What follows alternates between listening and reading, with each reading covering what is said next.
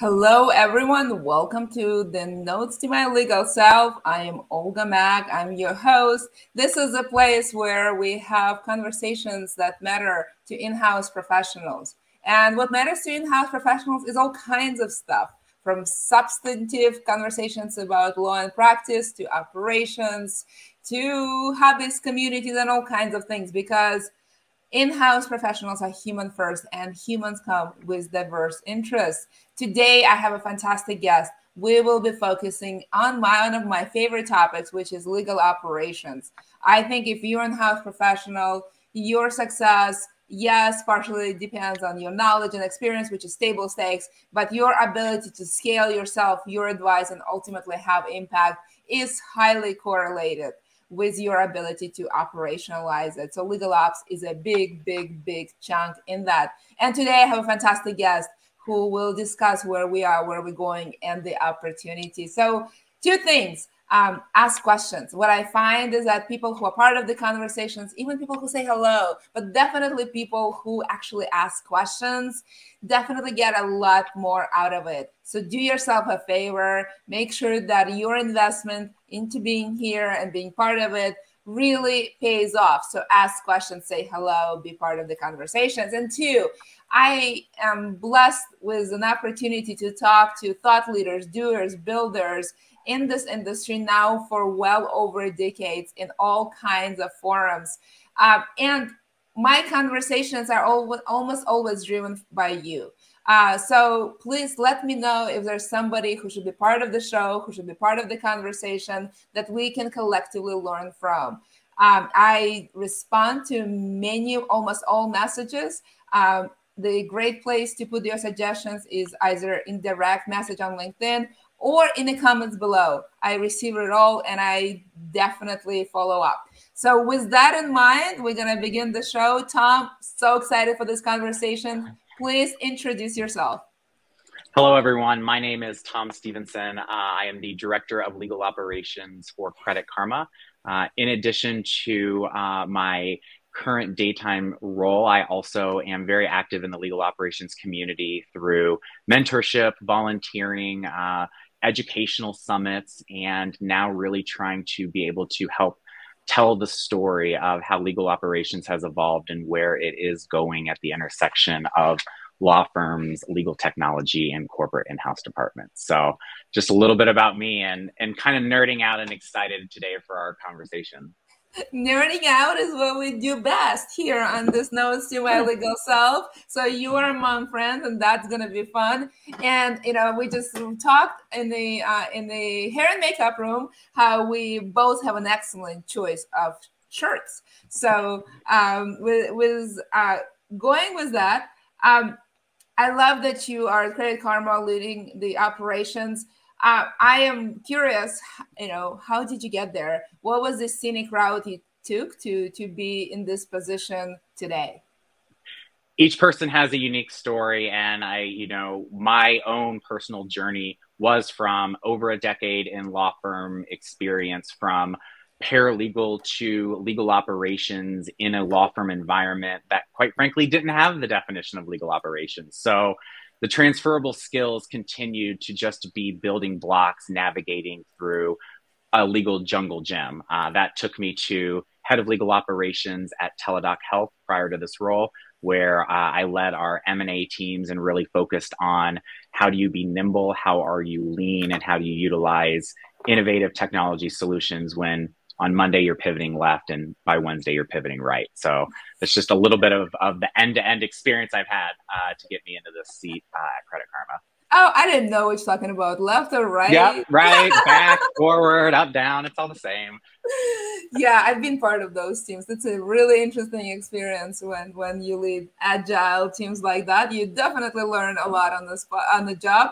I'm actually going to follow up because you said you're highly involved in all kinds of initiatives and having conversations with the industry, mentorship relationship, defining best practices, all kinds of stuff. I actually will ask for your recommendation. Where are you involved? Share with us. Where can we find you? And two, like, what are your recommendations? Like where do people in all kinds of stages of their legal ops journey, beginning, middle, or end? Because I want to make sure we don't just include folks who graduated from law school, but actually all of us have an opportunity to pivot throughout our entire life, from birth to death. And that's an equal opportunity for everyone. So I want to make sure you share kind of the places, the practices that all of us in all parts of a career can follow to be part of the journey. Yeah. So in the near future, next week, I'll be speaking at ILTACon, and in conjunction with Carl Morrison, the Director of Legal Operations for MGM International Resorts, we'll be on panels and keynotes that kind of bring legal operations, I would say, to a different audience, if you will. When I was first approached and started to brainstorm with Joy Rush, who puts on the ILTACon conference, it was, law firms want to hear more about what's on the other side of corporate legal in-house departments. They want to partner more with you. So we're breaking down the stigma of, it's more than just submitting your accruals on time and not adhering to our billing guidelines because you submitted something 30 days late. And it's, what do you see on that side and how can we connect the dots? So from that, it's really piggybacking onto, where are you sitting right now and where do you want to be? And I think the journey is different for everyone. We have lawyers that are bucking the trend and not going to AmLaw 50 private practice straight out of law school. They're maybe taking internships at places like Evasort, which turns into legal technology roles. And then you have people who were legal professionals in any aspect of that, e-discovery, law firm, maybe, claims management for the government, who are saying, I want to be in-house and I want to help the business drive efficiency and support it from an operational standpoint to run legal like a business. So the TLDR is, I think anyone can start by understanding where they want to be and back into it. So we have law firms and lawyers who are excited about attending ILTACon. We had a group of hungry people who went to Clock back in May at CGI. And then we have a lot of events later this year through organizations and industries. So ACC, Concero, there's just a lot to be taken in. And I think that's what's really great about this profession. Yeah. So Gina says hello. Hi, Gina. Thank you for having courage. I appreciate that. ILTACon, I'm challenging you publicly to beat me on my shirt there. I am definitely going there. So you now have a mission and a challenge. Let's see if your shirt is going to be more fun than mine. I will one up you and say that while my clothing is just as fun and flirty as I am, Carl Morrison, the person who I am doing with, who I have known for over a decade in the paralegal community, he is one that brings fantastic shoes. So I see a photo opportunity, I see a little fun drink in hand. Let's go to a legal conference and actually have fun, because isn't that what everybody else does? Absolutely. And I love that you accepted the challenge without knowing my closet. You are in for a challenge, my friend. Tom, I have many virtues, and showing up dressed up is one of them. So you got yourself a friend there. This is so cool. I really love that ILTA is now transitioning to including more in-house. I also have seen the same trend. I don't know if you've seen it at the ABA as well. They actually have now a GC podcast. I spoke on it. So I love that this profession is acknowledging the contribution and growth of in-house leaders and including them as keynote speakers, and will embrace our quirks and shirts and all of that, because we will show up with a bang. Let's talk about this industry, because in many ways, talking about kind of where we speak and where to be, we're alluding sort of to the challenges, where we are, and then most importantly, where are we going? The two things to take away from this question are, where did we come from? There's a lot of historical information, but quite frankly, it's always evolving, just like the industry, which leads to where are we going? We are just getting started. So let's back it up. Legal operations, we're talking about business processes, activities that legal professionals, they can be anything with a comma JD after their name, not that in front of their name. They can be individuals that come from the law firm, from the tech, heck, from an accounting firm.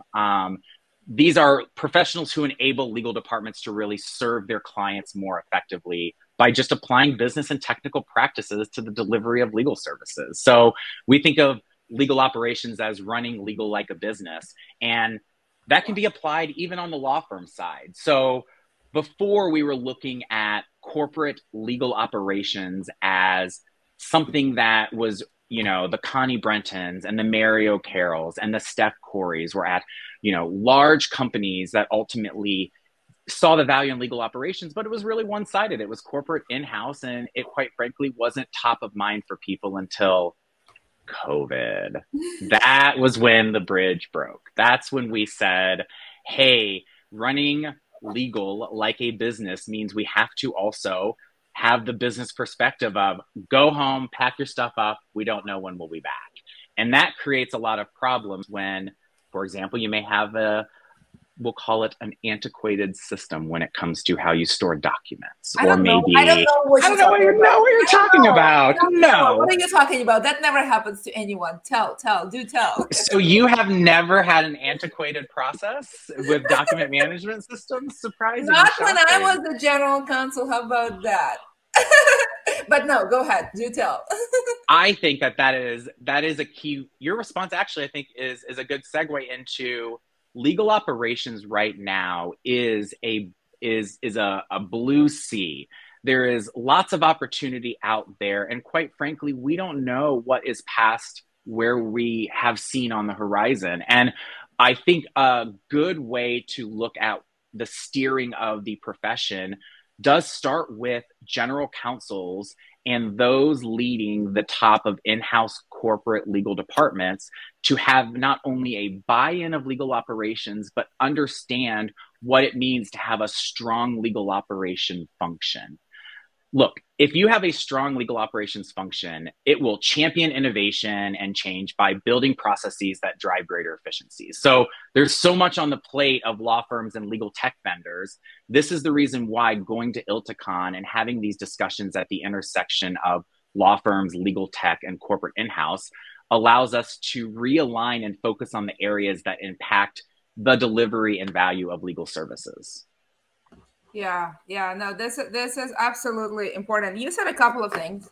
Before I go there, we have someone who says hello. Thank you, Ashraf. Others, please ask questions, say hello. Again, more fun, you'll get more out of the conversation. You said a couple of things. I've been taking notes.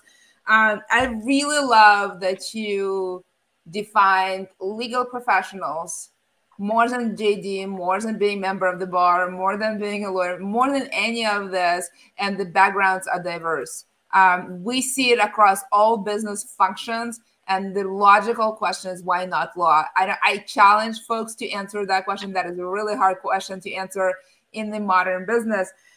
I want to dive deep a little bit on this legal as a business. Like, what is your definition of that? Because that's an amorphous term. Yeah, you're right. Connie talks a lot about it. I'm just curious how you see it, practically speaking, in a day-to-day. What does that mean to you?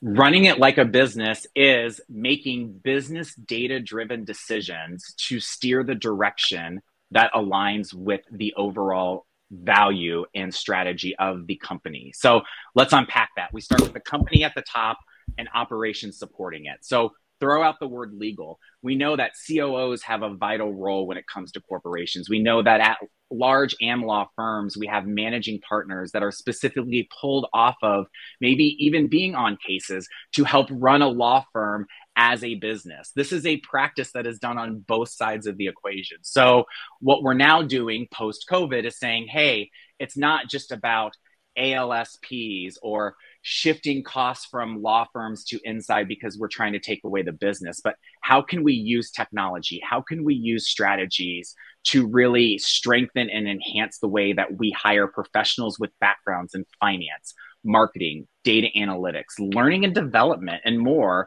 to help identify strategic investments that build capacity for the organization? That's what the core of legal operations is. And quite frankly, I think the vernacular that we need to start adopting in order to help move the profession forward. Yeah, absolutely. We have Luigi. thanking you for your insights, and I am with you, Luigi. I agree. This is a profoundly great conversation. I do love the point that Tom you made, that instead of telling lawyers that they're not sufficient because they don't know finance or some other stuff, it's a little bit like, blaming a fish for swimming or a bird for flying. Perhaps it's an opportunity to have a menagerie of all kinds of contributors who have skills and can add to the conversation and to the legal function and business as a whole. I really love the way you think. You also mentioned a couple of times the word strong legal operation function. That's another term that people kind of throw around. Curious what that means to you. And then if you are a legal ops leader, at various levels, depending on the organization, there may be levels of that. What does that mean at every level, and how can you become that? First, there are tons of resources out there. So I would say that at the core of any profession, going from, let's use the e-discovery movement, for example. We found out through that movement and the transformation and impact that e-discovery has on a business. It started with education and furthering the profession to strengthen it as an ecosystem. We had the vendors that were helping with the new technology, the law firms that were saying, you're right, we have to start complying with, ESI protocols and court mandates to shift to technology for a number of reasons that are all business related. And so at the end of the day, a strong legal operations function strategically partners and invests in our knowledge, our expertise, and resources to help us explain what legal operations is as we further the profession. So, I think it's paramount and really important at the end of the day that we stop and we say, how can we ultimately continue to move it forward by being aligned on the same talk and the same information to share with each other as the community grows? And so for me at Credit Karma, I use different tactics, and I've mentored at different times what it looks like for legal operations. We have large, corporations that have legal operations departments of 10, 15, 50. But the stats really say that most legal operations departments are 2 people or less. So how are you running it lean? How are you looking, forward looking with data analytics and decision-making dashboards? That's how we are making all of our decisions here, by turning program managers and opportunities to use non-business or non-law careers into the business intersection here. So hire accounting people to help with our legal operations finance. You hire somebody who is a coder or maybe has advanced data analytics skills for your legal operations tech role. Hire somebody who has been a project manager for the Big Four to lead your overall legal operations project management initiatives. I mean, thinking outside of the box when it comes to career frameworks, I think is one of the unique, strong tools that we keep in our toolbox ultimately to help us really further the profession. The question of how my small army has a large presence is a number one question I ask myself as an in-house practitioner at every role, as general counsel, associate general counsel, you name it. So that is a really important question to ask. And then more importantly, how do you scale that impact? Very important. Let's talk about the extended team, because that is a logical answer to having a large presence with a small army. Law firms and relationship with a law firm, are they more than just cost center or RFP submitters? Like, what is the relationship with law firms? How can it be better? How can you leverage to show up and have a very large, impactful presence that you as a leader in the legal department should have? I think we can all agree, whatever seat you are sitting at, whatever side you are coming from, just driving value through innovation is a core element that moves the legal operations function from a cost center to a value creator. So if we just start with that assumption right there, let's connect the dots. So from the law firm side, I used to, when I was on the law firm side, always, you know, roll my eyes of, okay, we got to do pre-bills to get it out, to submit accruals, but how can we predict what is happening in the future? And this is what they're asking. Well, on the legal ops side in-house, we're on the same way. We're asking for accruals before the end of the month to try and have a magic 8 ball that we don't know what is going to show up when we flip it upside down. So it's important for legal operations to build the bridge with law firms and vice versa. So I always say, you know, inside a corporation, legal operations, their first friends are going to be HR, finance, IT. Who are we hiring? Are the bills being paid? And does my technology work? When it comes to law firms, it's always, okay, who are my legal professionals that are help submitting e-billing? Who are, you know, the main lawyers or legal professionals that are working on this case? When I have a question about what is the status of this case, should we look out for any pending litigation costs that aren't accounted for in accruals, to, hey, we're trying to wrap up and it looks like you submitted a budget of this, but you're not quite there. Where are we on this? And building that bridge and having that collaborative communication, I think it is the important glue that will help keep us sticking together in the trifecta. Let's talk more about how you transition from iRoll, because it sounds like happening on both sides. Find the common ground, and what you said, building bridges. What is the sort of practical step from iRoll to building bridges, and how do you find that common ground? And iRoll is, it's a business. None of us ever get what we want. I mean, look, if legal ops had their way, we would have triple the size of our departments. But quite frankly, we can't look at it that way. So we have to be able to make decisions that are not only from our point of view, but understanding that our role in legal operations is not just a self-serving interest. It is about the business needs. And so iRolling goes from, okay, well, I'm not a fan of this. So how do we make it better? How can we get to yes? If we can get to yes and take incremental steps each way, the eye rolls become less prevalent. And it's like, oh, these are my friends. These are my good people. These are my good Judys. These are the people that will help me get to what I need to do, whether it's rushing at the end of the year to submit accruals, to, oh, we just heard about the budget needs to be revamped and we have 48 hours. Let's hop on a quick call. Having that relationship is paramount to success. And I will take it one step further by saying legal operations starts with a lot of things. People sometimes think that contract management is the first way to go. Some people think that it's financial and vendor management. But I think that business intelligence and the working relationships that you have, got to start there. You have to start with good working relationships, understanding the business and understanding who's on the other side of a potential negotiation. Oh, so many nuggets. I hope you're all kind of just absorbing. I don't know about your osmosis skills, but I've perfected mine over years, and that was a really positive osmosis experience for me. So thank you, Tom. Thank you, Tom. That's how you get from the eye roll to non-eye roll. There you go. Yeah, I just love that. We are unfortunately coming to the end. But the good news, I have a few more questions, and I intend to put them to good use. I'm also asking folks who are with us today, if you have questions, let me know. I may ask your question instead of mine. I'm kind of inclusive like that, and able to sacrifice my interests. So definitely contribute questions. But the question of technology is something that really is, even if you don't start there, which you shouldn't. Even if you think of other things like relationship important, which you should. But at some point, we live in 2022. Technology is part of life. If you weren't in denial before COVID, I believe you no longer can be.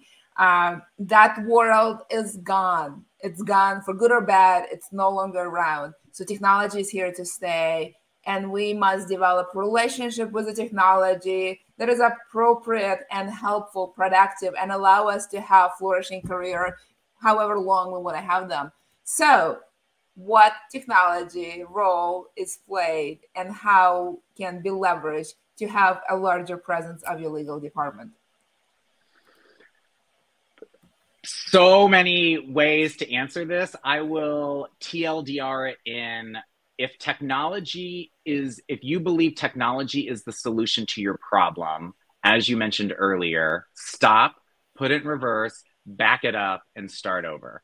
I think as a business, data-driven, decision-making, value creator, revenue protector, however you want to slice and dice it, we have to think about what is getting us, what is the roadblock that is impeding us from getting to yes.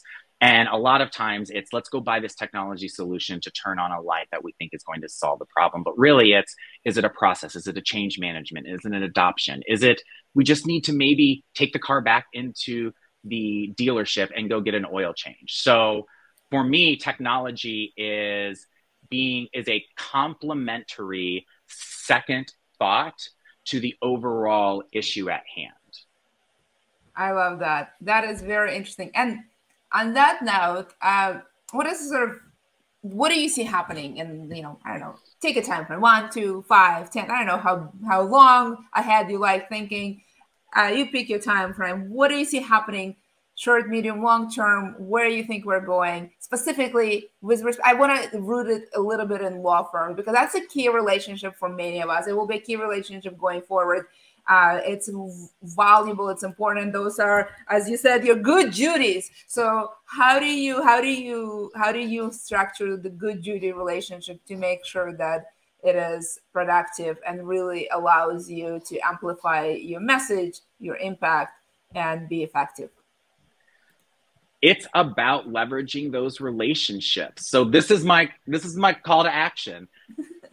I want to hear from law firms. I want to hear from law programs. I want to hear from the ABA. I want to be able to include people on the other side of the conversation that continue to drive it. So there are a lot of great law firms, chief innovation officers out there that are helping to do the work, from David Wang to what, Norton Fulbright is doing, to just a lot of great innovation out there in the law firm space. Womble Dixon has a wonderful, GC Council program as well, too. So that being said, I think the key is understanding what law firms want. And in doing that, I think that there's going to be a lot more common ground that we can unpack together. And through that helps move the needle forward. We're driving the ball down the football field, right? You're just the quarterback for championing and helping connect the dots of legal operations. And Olga, I'm waiting for this cheerleader football, ping pong back and forth. So let me know when you want to tag in for this. I was just, doing the absorption portion of the osmosis. So this was good. I'm with you. I guess maybe I'll ask you the last question around what individually, when you show up, what we can do in education or advocacy or certification or whatever, technology solutions, whatever, what can we do? Because that's an important key relationship. Technology could be helpful. Building relationship is important. What else can we do? Where can we find the resources to do better? I think the resources to do better first starts with one, what seat are you in and what are you trying to learn? So oftentimes I have legal operation or people who are looking to get into legal operations to come from the law firm side to work to the in-house side. So I say, go learn business acumen, go join Clock, go join programs, go join networks and communities that focus on legal operations from the in-house side that serves under legal operations. If it is from the, legal tech side, I'm always saying, if you are trying to bring out or roll out a new technology solution that you are promising is going to fix something end to end, ask the other individuals that are showing up to the table from the law firm side and from the legal ops side, what do you need? I think encouraging more of us to connect, to collaborate, and to look at this from different points, but embracing those points to highlight the commonalities. I really think, as French vanilla fantasy as it sounds, I think that is the next step that we need to go, and quite frankly, how we can continue to educate and advocate to move the profession forward. Oh, I just love it. I love the message of connect and collaborate. And aren't we just dots? We're just dots trying to all figure it out. I'm sure what law firms are struggling with, legal operations is struggling with, and legal tech's like, man, we wish we can build it for you. You know, yeah, I mean, but what a colorful dots we are. Right? So there you go. Tom, thank you so much. We Thank you suddenly so much, come to Olga. the end. This was wonderful. I'm going to ask you one more thing. Please, if folks got nothing else from this conversation because this was not colorful enough, what is the one takeaway they should have to think about throughout their day today and for days to come? When you think about legal operations, think of it as kind of like the Wizard of Oz. You need good wit, great courage, a empathetic and sometimes self-serving heart that is protecting of others, and ultimately being resilient and getting up each time you stumble. I mean, we are all trying to learn together. And if we lean into each other, if we bring law firms to corporate in-house, to the legal tech side, who knows where we will be in the profession down the road. So for those out there, continue to reach out to the other side of the aisle, if you will, and continue to help move it forward. A little plug is that in the coming weeks, there's going to be a new podcast called Dear Legal Ops, and it's going to really focus on education and advocacy that furthers the profession and strengthens our ecosystem. So we're going to be talking and reading letters from the community that really hit and highlight about strategically partnering to invest in this knowledge, this expertise, and these resources to share stories and lived experiences within the legal operations ecosystem. Oh, I am writing a Dear Abby letter. I think it's coming up. It will be colorful, all right. So cool. Wow. Thank you for sharing that. Are you doing it, or who is behind this podcast? TBD. Oh, yeah. The suspense. You knew you couldn't just get it out there for free, so. Well, the suspense is too much, but I know it's going to be good, and I will start my Dear Abby letter because it's going to be coming. It's going to be good. Thank you so much all for joining. This was a great conversation. For me, this connect and collaborate is a very important message. I've asked myself the question of how my small army of 2, 5, even 100, I think is a small army, could have a really large presence because no matter how many people you have, you are serving many more people in your organization than the size of yours. So that's a really important question. And this connect and collaborate, thinking of your extended family, so to speak, your extended team on the law firm side is very important. The role technology can play and really enable you to scale that and have a greater impact. Thank you so much for joining. As I mentioned before, really good time to suggest other guests for my show. This is a place where we learn together. This is a place to connect and to collaborate. To Tom's point, sounds like there's some really great stuff coming up that we will be watching. So I encourage you to check out his LinkedIn because I have a sneaking suspicion that he will be posting something there. With all of that, thank you so much for joining. It is a true pleasure and honor to have conversations with this community. I am really excited and look forward to more next week. Thank you so much. Bye, everyone.